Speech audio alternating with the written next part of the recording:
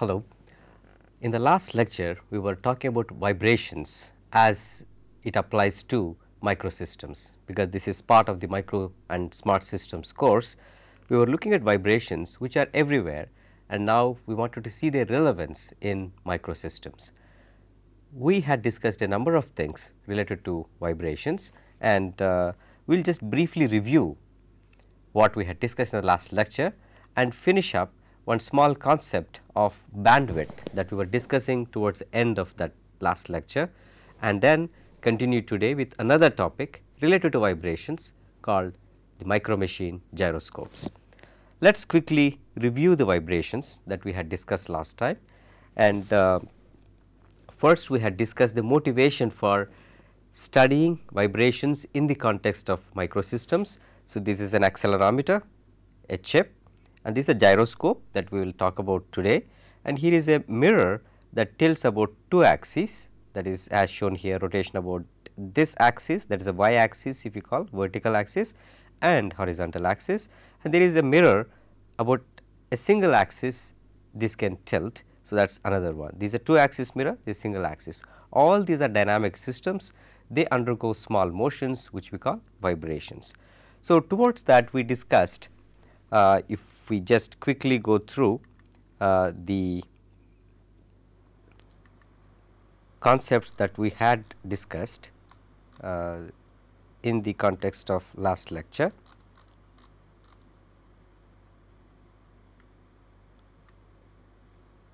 Okay, let us see, let us bring up the last lecture here. Okay. We started with the concept of harmonic motion, which is simply there is a spring and a mass, and the equation of motion for that is as shown here. Okay. Mx double dot kx equal to force that is applied. We said that when the force is equal to 0, we call it free vibration. This is the free vibration, and then when there is force, then we call it forced vibration. When there is arbitrary forces, we generally call it a dynamic response. So, free and forced vibrations are special cases of what can be called dynamic response.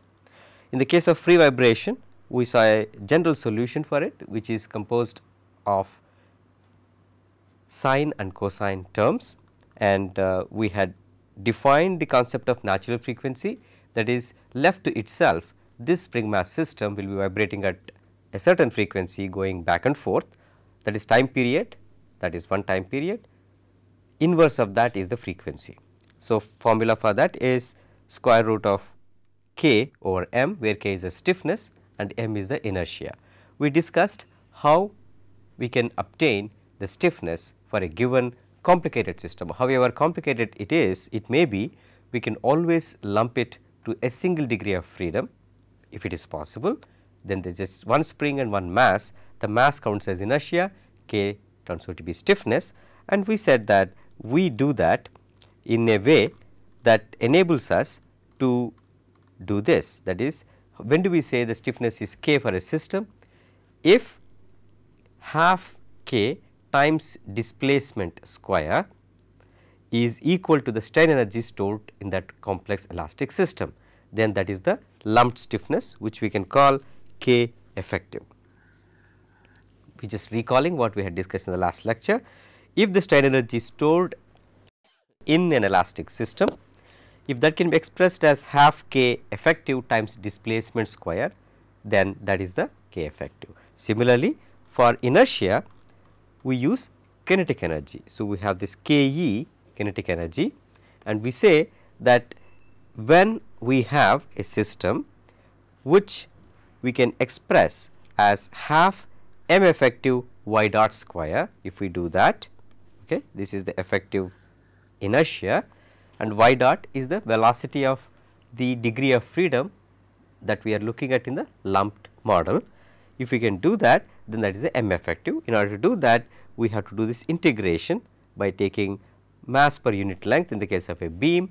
If it is a general 3D structure, mass per unit volume times the velocity square of that one, and then integrate over the entire volume, get the numerical value, you know y dot, then you can get M effective. Once you know K effective and M effective, you can compute the natural frequency for free vibration. We had done a small calculation for a beam such as this. If the mass of the beam is M, only 48% of it participates in the vibration, because all of the beam is not vibrating by the same amount, because this point is fixed, this point is fixed, right. So, this point is the one that is going to have lot of displacement and other points have less displacement. So, overall it amounts to only less than 50% of the mass actually moves. If we take the maximum displacement as your y, a reference displacement in the lumped model, that is what we had discussed, and then we moved on to adding a damper the system. Now, this is the new element, damper. We talked about how to get K effective, M effective, and then we have this damping coefficient C. In a future lecture, we will discuss ways to compute C effective. Okay. But today, after reviewing this, we are going to start on a vibration related topic, which is micromachined gyroscopes. So, this Cx dot term influence we had considered. Earlier we had a solution without this term. Now, we wrote a solution after introducing this term. For that, we use Laplace transform technique to come up with the solution. This is the general solution of this system, and then we also classified it in 3 different ways: 1 overdamped, 2 critically damped, and 3 underdamped. Defined a damping coefficient which is damping ratio, which we said is given by the quantity that we have indicated here, where C square critically damped ratio, that square divided by 4m square, when it is equal to Km, that will be damping coefficient 1. Anything else, it will be more than 1 if there is more damping, less than 1 if there is less damping. So, we had defined this damping ratio, and we actually saw the importance of this damping ratio. This is a second order system. If I perturb that a little bit, like in a free vibration, then it would start at some value, and the amplitude as it oscillates is going to reduce, and that is where this damping ratio lies. There is omega n, which is the natural frequency, which is dependent on only K effective and inertia effective, M effective, whereas damping ratio decides how this amplitude actually decreases, and we had seen that analytically as well as graphically here, and then defined a concept of damped natural frequency and how we can determine this in experiments. For that, we defined the concept of logarithmic decrement, which is simply the ratio of successive displacements in one period time. That is, if I take a point here, exactly after some time, this point may correspond to somewhere here. So, this time period, if I take, okay, if I see the displacement x1 and x2 here, if I take the natural logarithm of that, that is equal to this damping ratio times omega n and then the time period itself. Okay. So, based on this, we can compute, once we know this damping ratio, we can compute the damping coefficient, which is a C. As we saw in the previous slide, damping ratio is equal to 1 when this C, the damping coefficient, is critically damped. So, we say 1 this divided by whatever damping coefficient. So, if we know, once we know Cc, if it is more than 1, we will get the appropriate damping coefficient C for the system.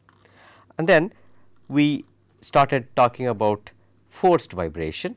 When there is a force on the right hand side, as opposed to being 0 in the free vibrations, now we have a non-zero value for the force.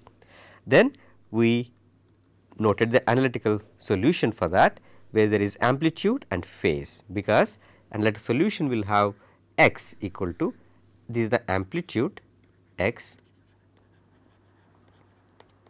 and then we have a phase. If omega is applied natural frequency, we will be offset from that, because a force is applied at some way and then there will be offset in the resulting displacements. So, the expressions are given over here, and then we try to normalize it by dividing by natural frequency, and we try to see how that curve is going to look like. That is where we ended the last lecture.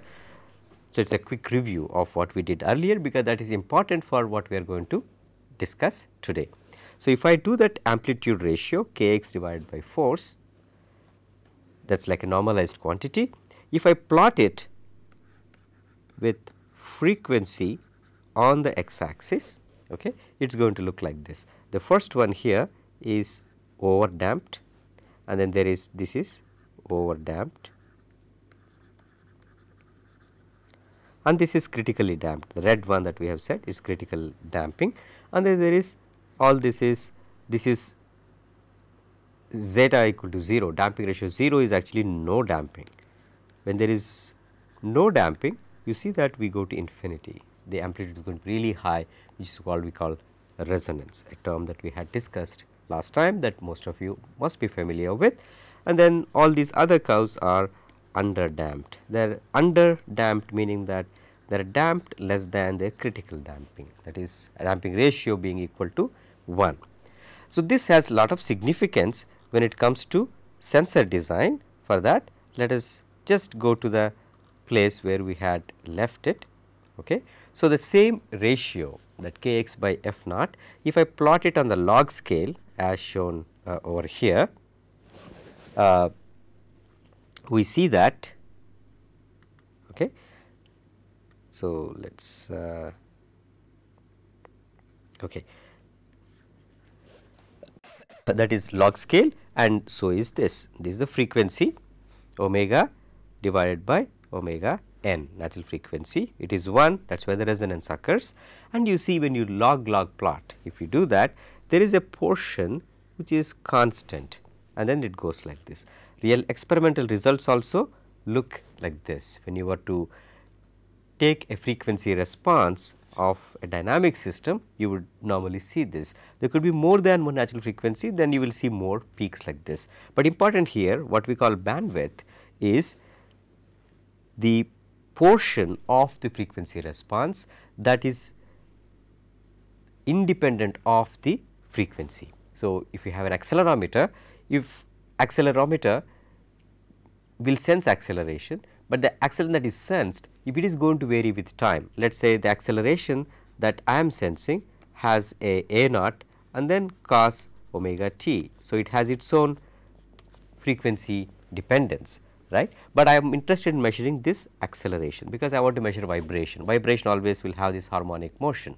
So, I want to measure this a naught, right, but since that is varying with time harmonically, because I am vibrating and I am putting my accelerometer over it, then I am not interested in the frequency part, I am interested in the amplitude part. But if I have a sensor that gives me this a magnitude as it varies from minus a naught to plus a naught because of cos omega t here, I am not interested in that, I am interested in this amplitude. So, that is why we need to pick a sensor that is independent. Now, you see whatever is the frequency omega, this amplitude ratio is constant, and that is called the bandwidth. So, this is the range of frequencies. Bandwidth refers to range of frequencies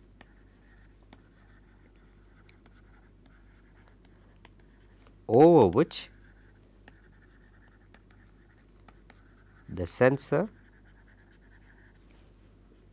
gives correct or reliable amplitude information.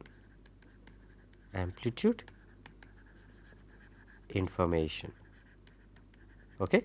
So, imagine that if I had two signals, this is A1, let us say this is let us call it A1 naught, and then let us say I have another signal A2 naught cosine omega 2t, let us say this is 1t. Both of them at some point can have the same A1 A2 value, whereas A1 naught and A2 naught may be different. If my interest is to measure these, that difference will show up in this case, because if this is A1 naught, okay, A2 naught, if it is more, it is going to be something like this, right. So, I have precise difference between A1 naught and A2 naught, even though A1 A2 at different points may have the same amplitude, right. So, amplitude meaning that this is the signal amplitude.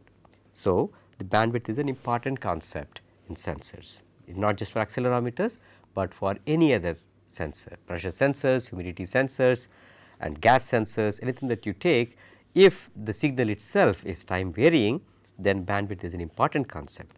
As a thumb rule, we normally take about 1/3, because the log scale here is where the 2 is there and 3, up to that point usually it is linear. So, if you take say this is 0.2, this is 0.1, 0.2, 0.3, this goes to 1 log scale. So, about 1/3 of the natural frequency you can take it as a bandwidth in practice as a thumb rule, and that is how when you design it, if you pay attention to the natural frequency of your system, the first natural frequency, 1/3 of that is a bandwidth. Over that frequency range, starting from 0 to that value, you will have amplitude information reliably given by your sensor. So, this is the concept that we had discussed in the last lecture. Today, we will continue with that vibration concept, but we will look at a related concept called gyroscopes. We have micro-machined gyroscopes. Micro-machined is an important, let us go back, let us get the pen. Yeah. Micro-machined gyroscopes. Gyroscopes are available already, they are used routinely in inertial navigation and many other applications, but now we are talking about micro-machined gyroscopes where things are really small. To give you an idea of the size that we are talking about, I have a chip, gyroscope chip with me today. I am going to show that to you now. So, here is that gyroscope chip. You can see it on the tip of my index finger, very small chip, hard to see, but it is right here. Okay, it is very small, my index finger. So, let me, yeah, it is just a dot on my index finger, just like a mole. It is very small. Its size would be, you can let us say see it, about 5 millimeter by 5 millimeter, and then thickness is about 2 millimeters, very small. Inside that, the sensor element will be much smaller. We need a microscope to see it properly, but the package device is what I am showing. Now, if I mount it on something, let us say I put it on my hand, as I tilt my hand like this, it is going to tell me at what rate my hand is being tilted. Similarly, if I mount it on a car, and if the car is going to roll over, then we will be able to detect that before it happens. So, corrective action can be taken. Similarly, if I put it in an airplane, as airplane is going along, it will tell me how much it is rolling, pitching and yawing. If you have multi-axis gyroscopes like accelerometers, you can have angular rate sensors to sense one axis, two axis and all three axes. So, we talk about these micro-machined gyroscopes today. One thing that we note is that when you measure linear motion, we always use acceleration. We always use acceleration sensor. We measure acceleration because that effect will be seen as acceleration times mass will give you the force, and the effect of force comes as a deformation or a displacement which we measure and relate to acceleration. But when it comes to angular motion, we do not measure angular acceleration. Whether it micro scale, whether it is at micro scale or macro scale, we do not measure it at, we do not measure angular acceleration. Instead, we measure angular rate. We measure, as it is shown here, we measure angular rate. A gyroscope is a sensor which measures the angular rate. Gyroscope, gyration is tilting, like if you are dancing, that is kind of gyrating. So, gyroscope measures angular rate.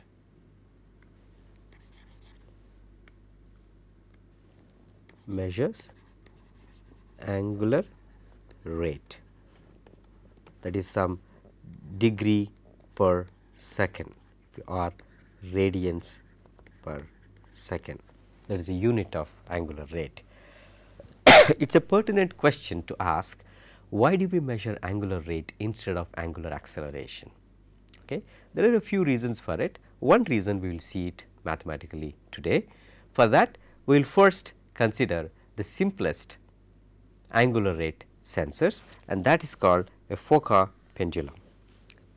Pendulum designed and used by a person named Foka, a French engineer, who noted that if you want to measure the angular rate of the earth's spinning, so earth is rotating as we know, if you want to measure the angular rate of the earth, what do you do? Being on earth, you want to measure it. So, for that he built this very long pendulum, the very long wire, he hung a very large weight, but here I am showing it is just like an apple or a mango tied to a string which is fixed here to a ceiling, and then it is hanging and it is set to oscillate, let us say along the red line. The red line I have shown here, it is just a pendulum, it is just oscillating. Okay.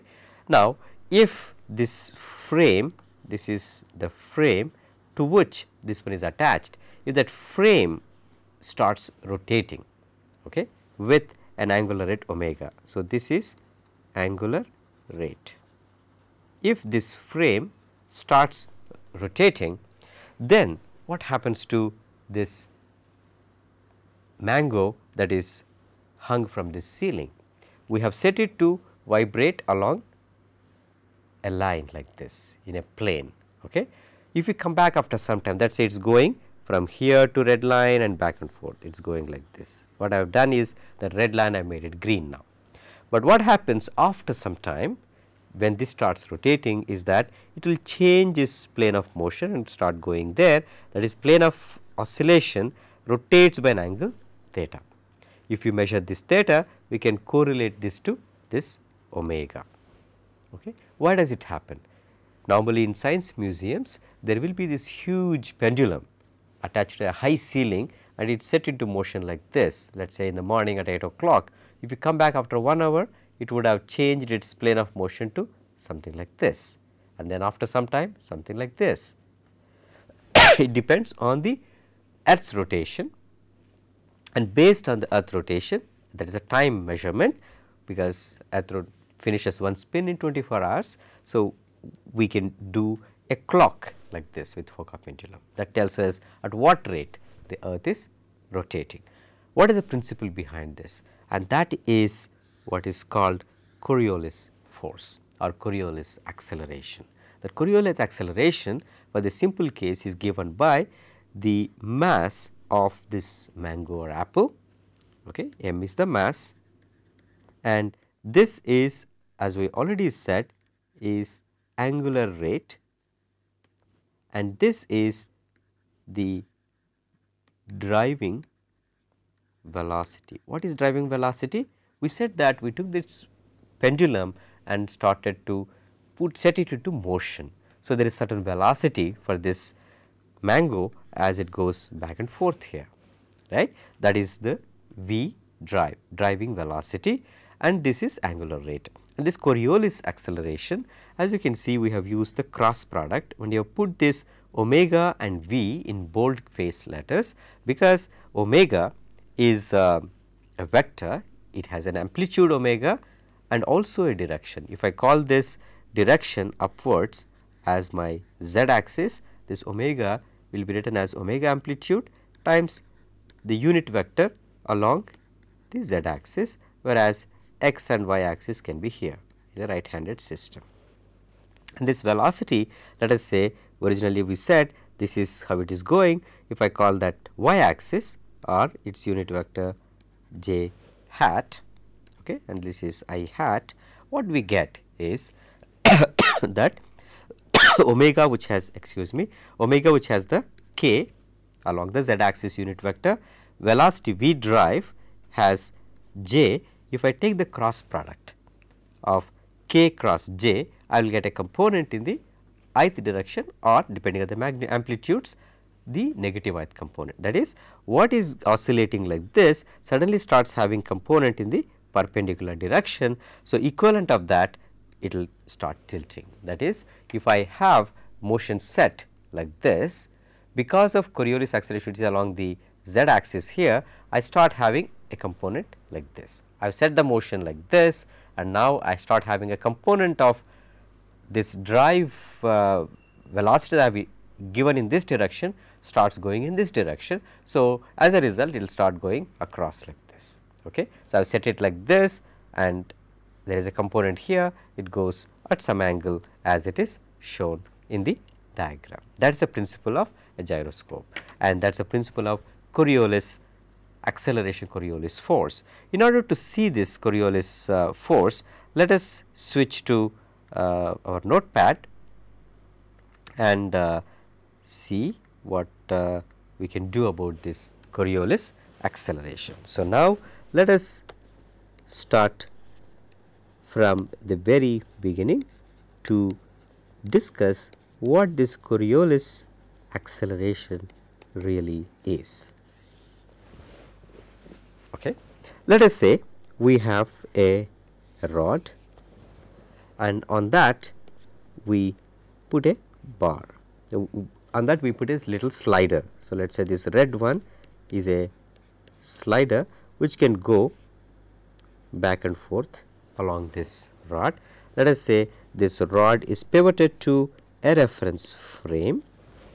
Okay. So, that means that this thing can rotate. This rod can rotate, rigid rod, and the slider can slide along this. Okay. If I take a point over here and say the coordinates of that points are x and y, where this is, let us say, our y axis, this is our x axis. Okay. Let us say this point is P, and that has coordinates x and y. Now, if this rod has angular motion theta and angular rate theta dot and angular acceleration theta double dot. So, theta dot is d theta by dt and theta double dot is d square theta by dt square. Okay. This is the angular rate which we want to measure. We still have not answered why we want to measure angular velocity as opposed to theta double dot, which is angular acceleration. But when we finish the calculation that we are going to do on this simple system, we will have an answer to that question. Okay. Now, I am going to also tell you a simple tool for analyzing kinematics of planar system. This is a planar system in the sense that this rod is moving in the plane and the slider is moving along the rod, which remains to be in the same plane. If we have that, the position P, we can represent that as a complex number. It is a very simple concept where the position x and y components of this, because this is the coordinate system, this thing is x here and this thing is y here, because of the coordinates we can simply represent as a complex number.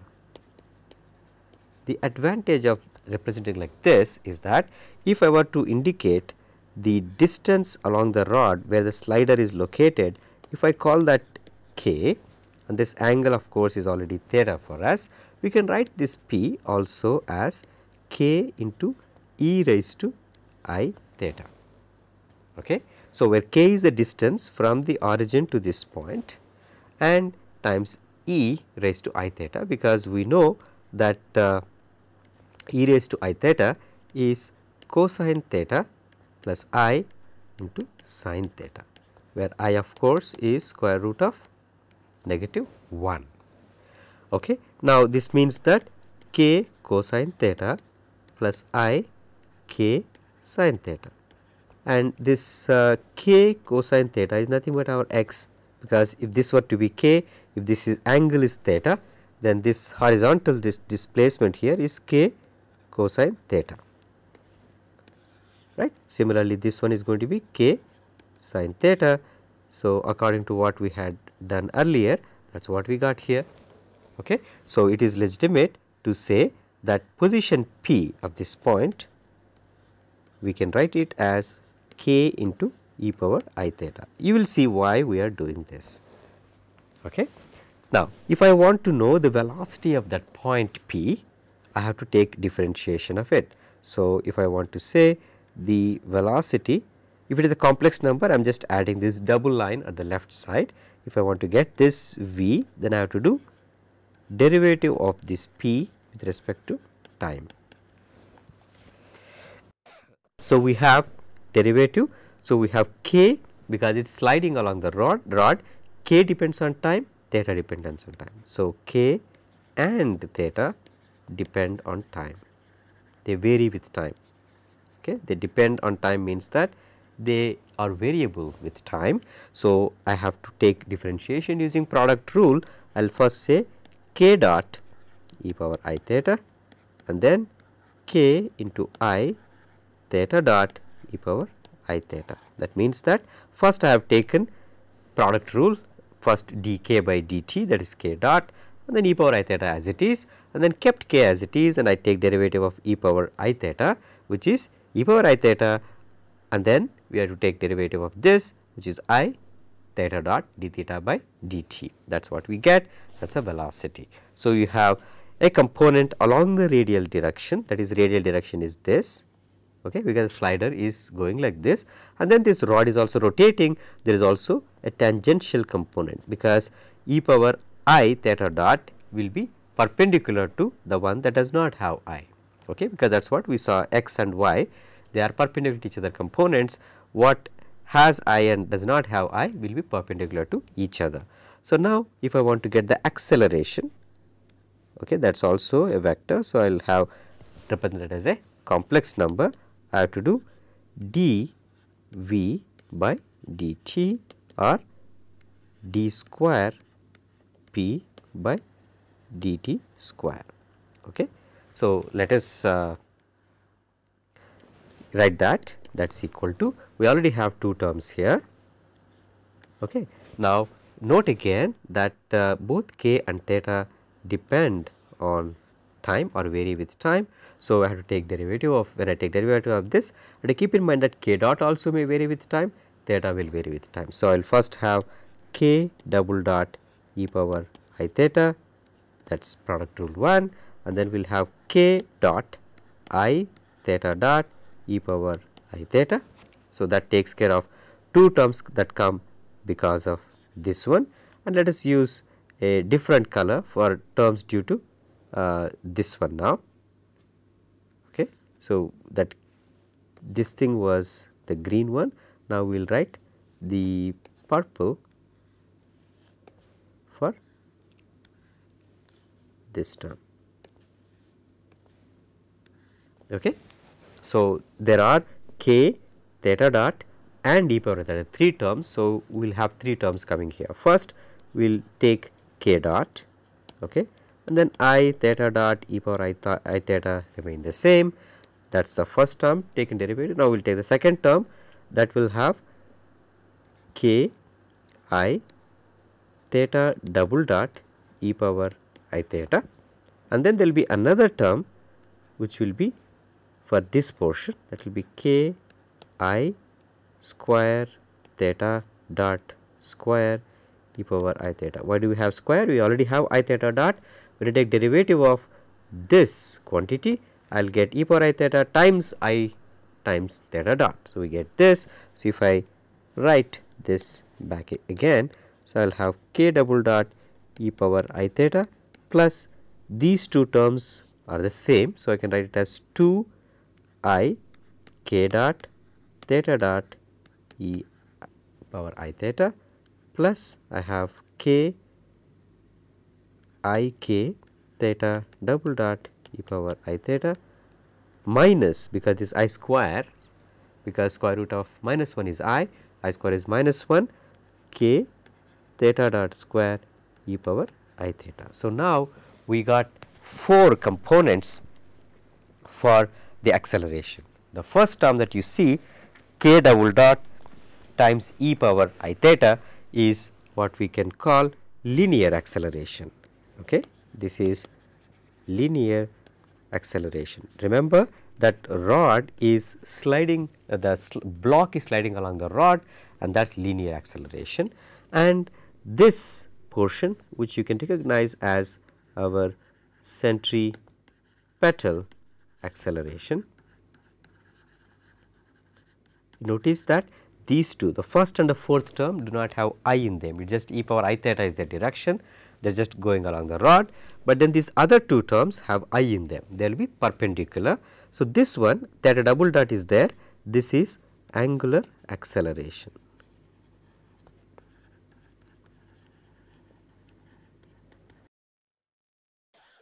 Angular acceleration, and then we have this term which is called the Coriolis acceleration. So, Coriolis acceleration, we saw earlier we had something like omega dot, omega not dot, just omega crossed with v. Okay. So, we have that theta dot is our omega and then k dot is our v. So, this is related to k dot, this is related to theta dot. We have the cross because the direction is already has come here. We had taken the angular rate perpendicular to the plane in what is above. Okay. If I have the angular rate is perpendicular to the plane of the screen here, when I take dot product of that with this velocity which is here, we have to use right handed rule. So, we have this thumb going up along the angular rate and then we have this going this way. Okay. That is, this is our velocity direction, this thumb is the upward angular velocity direction, then this one right handed rule cross product is going to be our oscillation. So, this is the angular rate and this is the v and this is the perpendicular one to both of them is our the Coriolis force direction. And now, we can see, if we come back to this equation, right. So, if you look at this, this Coriolis acceleration depends on the angular rate as well as k dot. So, instead of measuring the effect of the angular acceleration with this theta double dot which is only k, changing the position of something is more difficult than changing the velocity, especially if something is moving, we can control its velocity better than the position. So, here we can think of this k dot which we set in the Foca pendulum, we took the pendulum and set it into motion and then when there is angular rate of the frame, it started changing the plane of oscillation. So, that was a function of k dot, how much, what rate it goes depends on this k dot as much as it depends on theta dot. So, k dot can be seen as a gain in the system to measure. So, if you were to take this system and the rotating frame, even if it has some angular acceleration, the contribution of that will be much smaller compared to the contribution of the Coriolis acceleration. That is usually the case, but when you are actually designing a gyroscope, whether it is macro machined or micro machined, we have to take care that the contribution of the angular acceleration term, let us go down to what we wrote, this contribution should be less than, this contribution should be less than this term. That is our interest. Coriolis acceleration is our interest. This should be negligible. So, you have to make sure that that is not going to dominate. In other words, position displacement k is not much, that how far the block is from the pivot of the rod, whereas this k dot is the velocity, how fast is it moving. Okay. So, if you go back to the Foca pendulum example now, let us say what we have this example, the velocity at which this moves, okay, matters for us. Okay. So, the velocity at which this moves is going to come in this v drive as we had already discussed. There is angular rate, that force comes on this, changes the plane of oscillation to that. But we are not going to use a pendulum in a micro machine system such as the chip that I had shown you a few minutes ago. Instead, we use like a mass as shown here. The basic principle of angular rate gyroscope simply lies in the fact that there is a proof mass such as this and that is said to be free to move in two directions. You can call this x axis, that is in this direction, and another is the y axis local, and we have intentionally shown that the thing is rotated. If I think of this frame, okay, this frame, if you think of a box or thing, that is actually rotating, that is what is shown here, rotating with an angular rate omega, an angular acceleration omega dot. Both the terms we saw in the little derivation that we did, but we thought that if we use Coriolis force, there is mass that is important, an angular rate that we want to measure is coming along, and the angular and the linear velocity that we are setting into motion. When you say this is a drive one, we first take this proof mass just like the pendulum and let it vibrate in this direction. Okay? We let the mass vibrate in this direction, mass vibrate in this direction. Okay? And if the frame starts rotating, okay, then we start seeing a motion here. Okay? This motion in this direction occurs because of rotation of the frame, rotation of the frame whose rotation rate is what we want to measure. So, we set it into motion. If you do not see any motion in the perpendicular direction, then you can conclude that this frame is not rotating. When you start seeing the motion, then you know that it is rotating, and how much motion occurs here will tell you at what rate this frame is rotating. That is the principle of the angular rate sensor. That happens because of the Coriolis force that we discussed. So, when there is motion in one direction and there is angular rate in another direction, let us say angular rate happens to be in this direction, that is this direction, and motion in this direction, right hand rule if you follow, the perpendicular one is going to be the motion that comes. In other words, the energy put into one axis gets transferred to the perpendicular axis. That is why the Fokker pendulum changes its plane of oscillation. Okay. So, how does it look like in reality for a micromachined gyroscope, such as a small chip that I showed a few minutes ago, that might have an element such as what is shown here in 3 different ways. Okay. Let us first look at this wheel gyro as it is called. Okay. This is the wheel gyro. This Bosch company makes a micromachined wheel gyro, and in fact that is what you may be familiar with as a gimbal wheel. Gimbal wheel is you have a disc that can rotate about, let us say, x axis, it can rotate about the y axis, and it can also rotate about z axis. So, you have a disc that can rotate about all 3 axes, that is a gimbal wheel, which is used to demonstrate experiments in physics and also in some of the macro scale gyroscopes. So, now if there were to be a rotation set along x, okay, so you take this disc and let it oscillate about the x axis. Okay. So, it starts oscillating like this. Whenever this omega that we want to measure happens, then that rotation will get transferred to rotation along the y axis. So, x and y are equivalent axis, you are driving the x axis, and when there is angular rate, y axis motion you start seeing. Once you know that there is motion on the y axis, rotation about the y axis, then you would say that, oh, my frame is rotating. The frame, that is this substrate which is attached to a car or a aircraft or something, is actually tilting, and that is what we would try to measure. Similarly, we have another one here which is called tuning fork gyroscope. Gyro is a short form for gyroscope. This has a tuning fork, as you can see there are 2 tines here and here. Okay, on this side also. Now, what happens is, if you start, let us say this is the drive side, that is you take these things and set into motion, they start moving and they have coupled ones. So, they also start moving.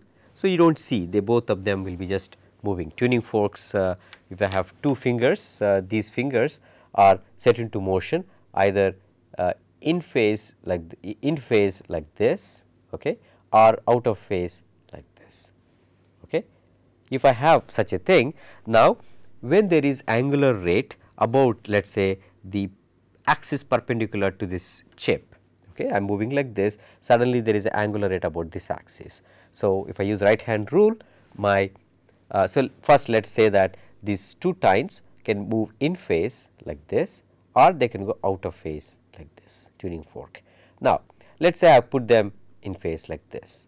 Now, if there were to be an angular rate about this axis, so this is the angular rate and I have motion this way, let us say one tine is moving like this, then that tine will experience a force due to Coriolis force upwards, other one moving like this, that is if I flip it, that will be downwards. So, these two tines, or I will demonstrate with my hands if I am setting motion like this. Okay. So, when both of them are going like this, both of them will experience a force to go out of plane like this. But if I take them move like this, so they are moving like this. Now, because of Coriolis effect, if there is an angular rate in this direction, that is pointing like this, then one of them will start experiencing force like this, other one will go like this, they will go. So, they are moving like this, the once there is angular rate, while they are moving like this, they are also moving like this. So, they will go like this, okay. And that you can measure on the other side. This is the sense side, this is the drive side. Okay. Let us use a different color. This is the drive side, this is the sense side. Okay. You can measure that with a tuning fork or we can have a dual mass. A Draper lab in the US has this dual mass gyro or gyroscope to finish it, that is a short form gyro. Here there are two masses, there is mass 1 and mass 2, and they are set into motion into oscillation the same way. So, both masses will be, because of the comb drive that we had discussed earlier. So, we have the comb drive here, here, here, here, okay. That will make the two masses move like this. Okay.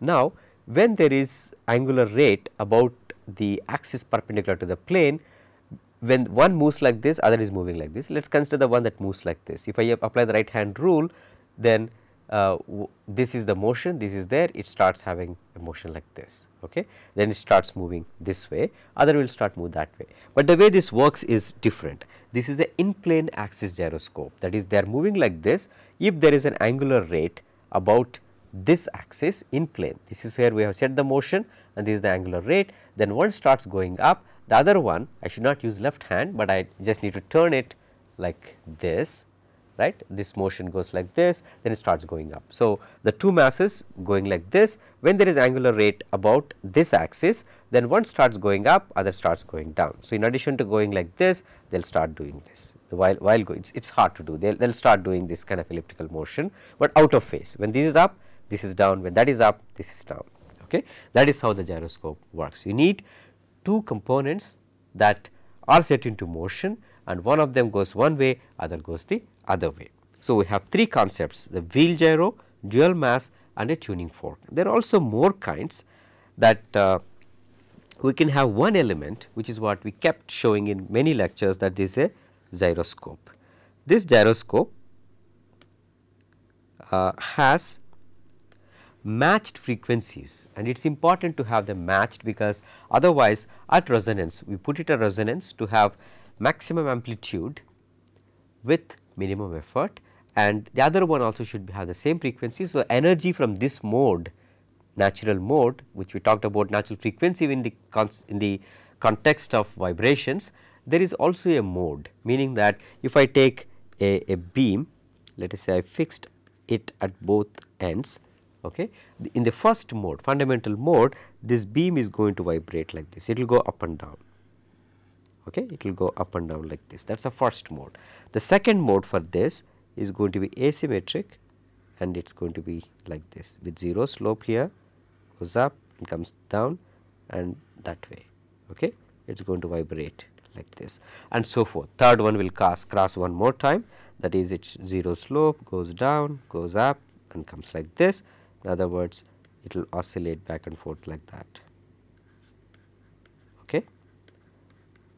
This is the first mode, second mode and third mode.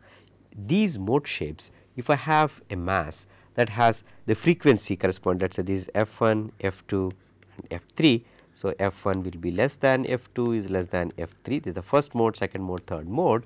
But if I have two of these equal, which is what is case here, because it has a symmetric suspension in x and y directions. So, the frequency of oscillation in this direction will be same as in this direction. If I set it to motion in one direction, because of angular rate that will be there perpendicular to the plane of this one, then what we see is that it will start moving in the other direction. So, by measuring capacitance in this direction, if this is the drive, let us say drive direction is horizontal, no, okay, horizontal is this way and this is the sense direction.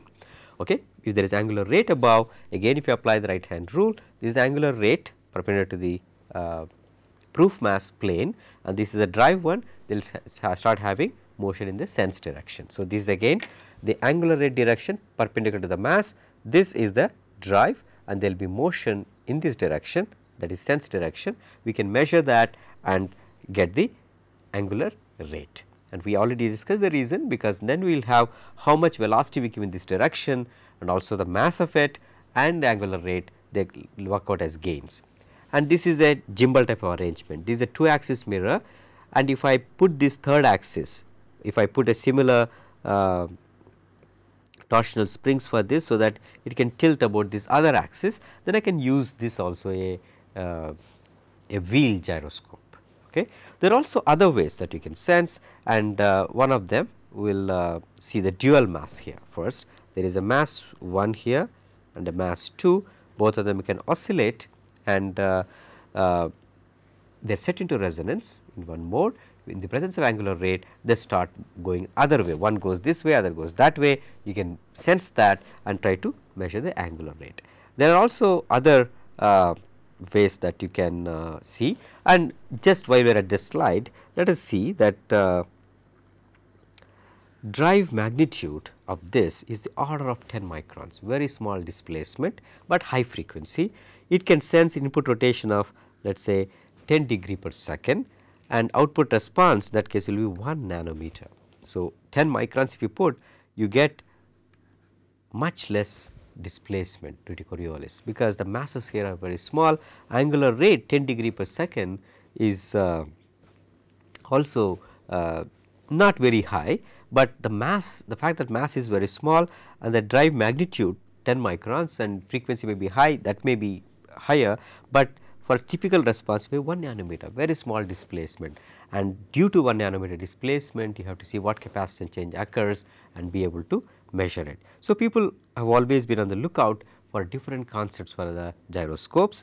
Let us look at this ring gyroscope, which is popular. People have made these ring gyroscopes. Let us discuss that ring gyroscope concept by going back to our notepad. Ring gyroscope, or people for short they call it ring gyro.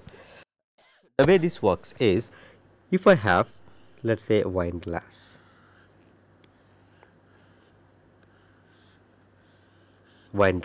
okay, this circular one, if I just hit it, you will hear a sound. Okay. The sound is because this is actually like a ring. Okay. You can take several slices everywhere, this starts vibrating. That is, if I take a perfectly circular ring, okay, set it into motion, free vibration, which is what we discussed in the last lecture and reviewed today for 10 minutes. If I take this in vibrations, if I look at one mode of this is going to make the circle into an ellipse, and there will be another mode which is also an ellipse, but that will be at a 45 degree angle. So, the angle between these two, okay, is going to be, so angle between major axis, that ellipse, and this ellipse would 40 degrees. That is, if you take a wine glass, if you hit it, there are two modes that have the same frequency, both are ellipses. That is one case, this wine glass becomes ellipse this way, other case it becomes ellipse at a 45 degree angle. That is why we see a ringing sound, the beat sound. ting, ting, ting like this. That is the beats, you are familiar. If there are two frequencies combined into one frequency, we will see a phenomenon called beats. So, it will increase, decrease and then increase and then decrease, the ringing phenomena. Okay. That is what happens here, because there are two degenerate modes. We call, if two frequencies are the same, they are called degenerate modes or degenerate frequencies. All of these, because of symmetry in x and y, we had this frequency equal, the same thing will be there for the ring gyroscope also. So, if I take a ring, okay, and let us say ring cannot be free when you use it in a device. So, we will take a central post and attach it with some suspension. Normally people use it like semicircular spokes. You can use straight spokes also, there are advantages to semicircular one. Okay. Let us say I have these 8 spokes like this and it is fixed at the center. So, the center post is the one that is fixed. Other than this, the red portion will mark it, everything else is free to move. Imagine that we have a substrate where we made a ring with these spokes or only the center. That is, if I look at the side view of this, okay, I am going to have this ring that I will see from the side, and then the central post here will be slightly larger, and here I can have my substrate. This is the substrate and this is the center fixed or anchored post like a pillar, and then we have this as a ring with spokes. Spokes here are semicircular. That is what people have found it to be convenient in terms of design performance. Now, if I put some electrode over here all around, okay, let us say I set this into motion. This is my drive mode, that is I use this, this, this and this, my electrodes, activate them, it starts going like this. Going like this meaning it goes like this and like this, because the ellipse elongate this way, that that starts vibrating. If this substrate has this angular rate omega, then what will happen is that this ring will start having a mode at 45 degrees as we just discussed. Okay. Both omega here, omega 1 and omega 2 both are equal to omega. Oh, sorry, this is the natural frequency. So, we will use different symbol rather than this. Okay. So, we will have omega 1 for this, omega 2 for this, both are equal to omega. So, this is this omega that we want to measure. So, when that angular rate happens, it starts rotating like this. Then if you measure capacitance along these stator electrodes and this moving electrode here, then you will know that angular rate has occurred. That is the principle of the angular rate gyroscope, and there are many ways to do that. One of the ways is shown here. See here, what we see is a different one. We have the ring and there is a central post just like what we had earlier. So, let us use the red color. This is fixed here. Other than this, everything else is free to move. Now, this has a special property that first if we excite this, this, this and this, meaning that you make them oscillate like this. These are curved combs, just like the comb drive with the linear combs. You can also have a curved combs here, it can go, and then if you set them into motion, the other ones, that is these, will start oscillating as is shown here. It is fixed only there and the rest of the structure is free to move. Here we see that to the ring there are a lot of these combs attached to it, and there are two degenerate mode shapes for it. One shape is such that this one, this one, this one and this one, that is these 4 sets of combs oscillate. Okay. That is as shown over here. They oscillate about this point, this point, this point and this point. That is one mode shape. and the other mode shape is as shown here, where these two things that I am checking with 2 arrows, these 4, this about that point, about this point, about this point and about this point, it will go like this as it is shown. So, when we set, let us say, this one into oscillation, that is our drive mode, the sense mode, the other set will start oscillating. By measuring the capacitance of these comb fingers, that is that one, that one, that one and that one, we can sense if there is any angular rate. Again it happens because of Coriolis acceleration transferring energy from one mode to another mode. So, this is the principle of micro-machined gyroscopes. This is also the principle for macro-machined ones, but in micro-machined gyroscopes we have 4 different ways of measuring, which we discussed in this lecture. And all of these have been made into micro-machined devices. Some of them are also commercially available, especially the dual mass one is commercially available. Ring gyroscopes are not yet commercially available, but they also have shown a lot of promise in terms of research. Thank you.